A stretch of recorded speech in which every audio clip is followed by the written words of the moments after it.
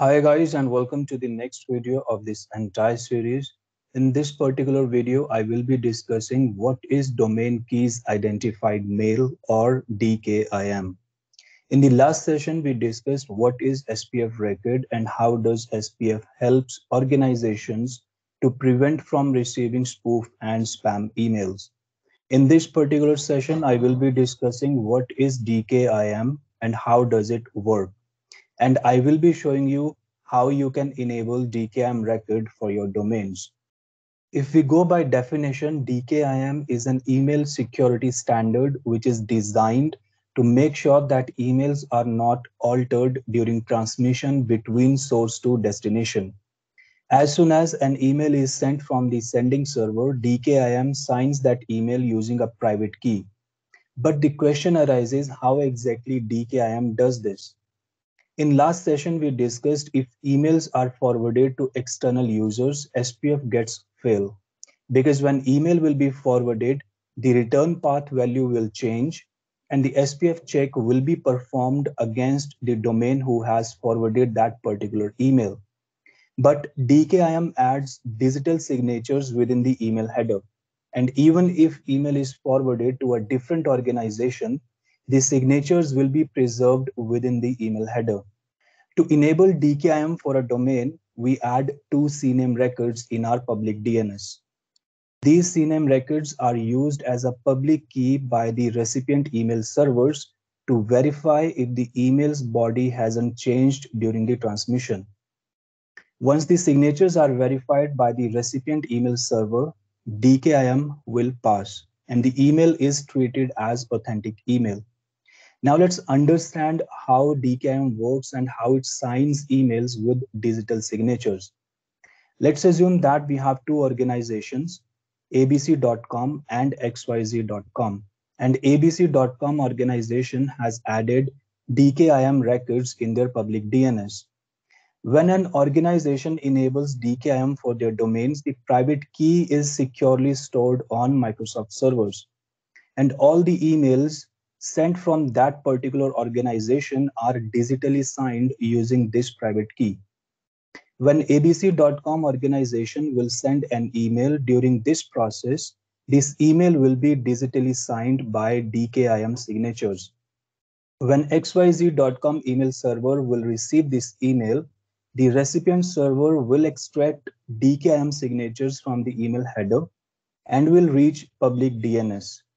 xyz.com email server will ask DNS for the public key which is published by abc.com domain. Once recipient server has the public key, the recipient server will validate the email using the public key. If the email validation is successful, DKIM will pass. And if email was altered during transmission, DKIM will fail. Now let's understand how we can create DKIM records.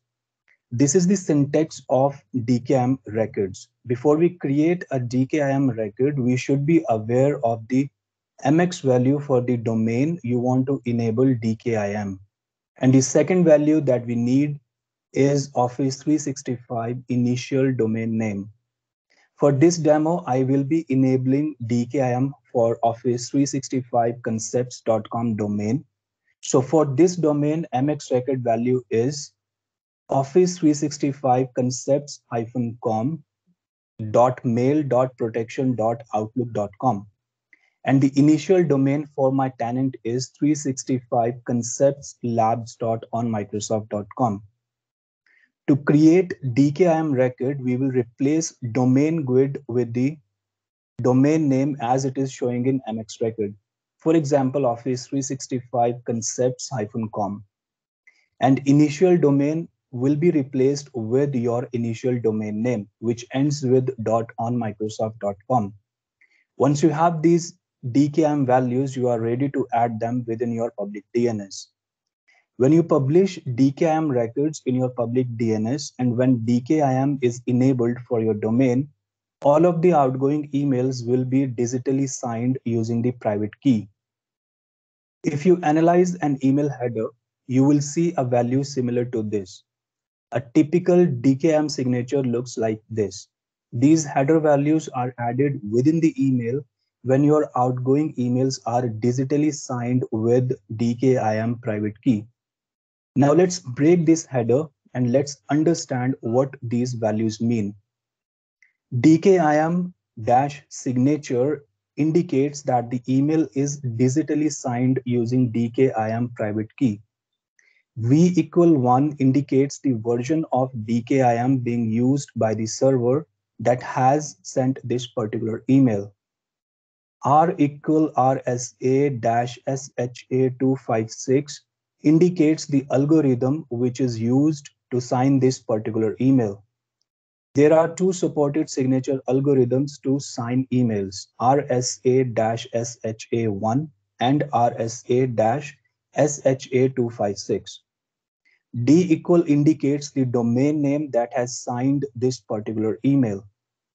S equal selector 1 indicates the name of the selector that will be used by the recipient server to validate this particular email. The next values that we can see within this signature from date, subject, message ID, and MIME version.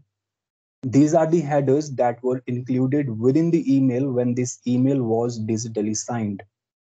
So guys, now let's understand how we can enable DKIM record for our domains in Office 365. For this demo, I will be enabling DKIM record for Office 365 concepts.com domain. And to enable this, I will switch to the domain provider website. Under DNS management for Office 365 concepts.com, I will be adding two CNAME records. The type of the record will be CNAME and the host will be selector1 dot underscore domain key. I have copied these values in a notepad. So this is the syntax of DKIM record that I have replaced with the domain name, which is reflecting in the MX record. And this is my initial domain. So I'm going to copy this value and I will paste it here and then click save. In the same way, we will create one more CNAME record. Domain type will be CNAME. And this time selector will be selector2 underscore domain key. And the value will be the one that we have copied. Selector2 dash your domain name and then initial domain and click save. When you add DNS records, wait for 1 or 2 minutes so that these records can be replicated.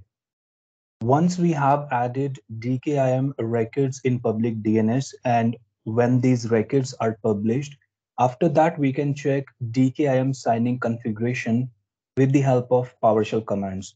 And for that we will run get-dkim signing config -identity and then we will type the name of our domain and pipefl. With the help of this command, we can check the configuration settings of DKIM record for a particular domain. Selector1 key size is the bit size of the key which will be used to sign the digital signatures on a particular email. If for any reason this key size shows 1024, in that case, you would need to increase it to 2048 bit because 1024 key is less secure than 2048. These are the digital signatures which will be stamped on your emails, which will be sent from your organization. The algorithm which will be used to sign the emails that will be RSA-SHA256. To increase the key size from 1024 to 2048, we will be running rotate-DKIM signing config -key size 2048 -identity, and within identity we will copy this GUID value and will paste here. With the help of this command, you can increase the key size for a particular DKIM signing configuration. If I press enter, I may receive an error because this is already showing 2048. So by running this command, You can increase the bit size of the encryption key, which will be used within DKIM signing configuration. Now let's recap what we have covered in this particular session. Domain keys identified mail is an email security standard which is designed to make sure that emails are not altered during the transmission from source to destination. As soon as you send an email, DKIM uses public key cryptography to sign that email with a private key. DKIM signatures are preserved within the email even if emails are forwarded to other organizations. DKIM only signs the emails digitally. It doesn't encrypt email contents. If your requirement is to encrypt email contents, then you should use Office 365 email encryption or OME. In this particular session, we have discussed what is domain keys identified mail or DKIM and how does it work. And I have shown you how you can enable DKIM for your domains. In the next session, I will be discussing what is dmarc and how does dmarc work. And I will be showing you how we can set up dmarc records for your domains in Office 365. So if you have learned something new from this particular video, please write in comments and please subscribe to the channel. Thank you guys. Thank you for your time. Take care.